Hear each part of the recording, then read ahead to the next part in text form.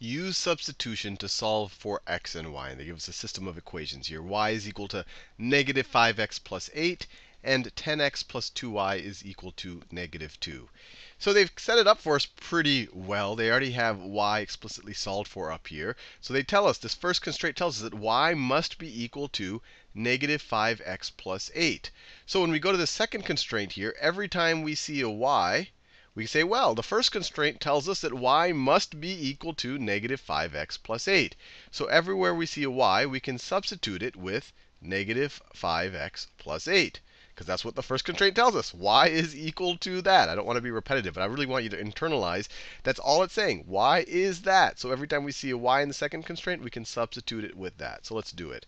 So the second equation over here is 10x plus 2.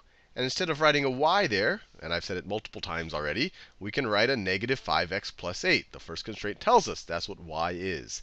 So negative 5x plus 8 is equal to negative 2. Now we have one equation with one unknown. We can just solve for x.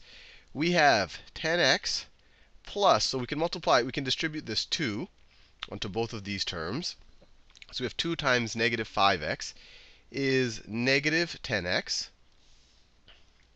And then 2 times 8 is 16. So plus 16 is equal to negative 2. Now we have 10x minus 10x. Those guys cancel out. 10x minus 10x is equal to 0.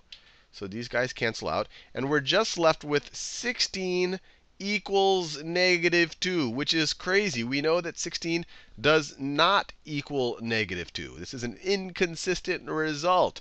And that's because these two lines actually don't intersect. And we could see that by actually graphing these lines. Whenever you get something like some number equaling some other number that they're clearly not equal to, that means it's an inconsistent result, it's an inconsistent system, and that these lines actually don't intersect. So let me just graph these just to make it clear. This first equation is already in slope y-intercept form. So it looks something like this.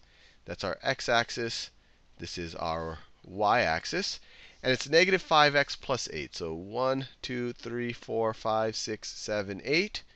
And then it has a very steep downward slope.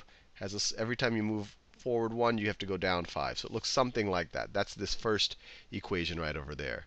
The second equation, let me rewrite it in slope y-intercept form. So it's 10x plus 2y is equal to negative 2. Let's subtract 10x from both sides.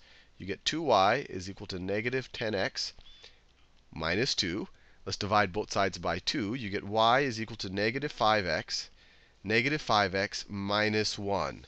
So its y-intercept is negative 1. It's right over there. And it has the same slope as this first line. So it looks like this. It's parallel. It's just shifted down a bit. So it just looks like that. So they're parallel lines. They have the same slope, different y-intercept. We get an inconsistent result.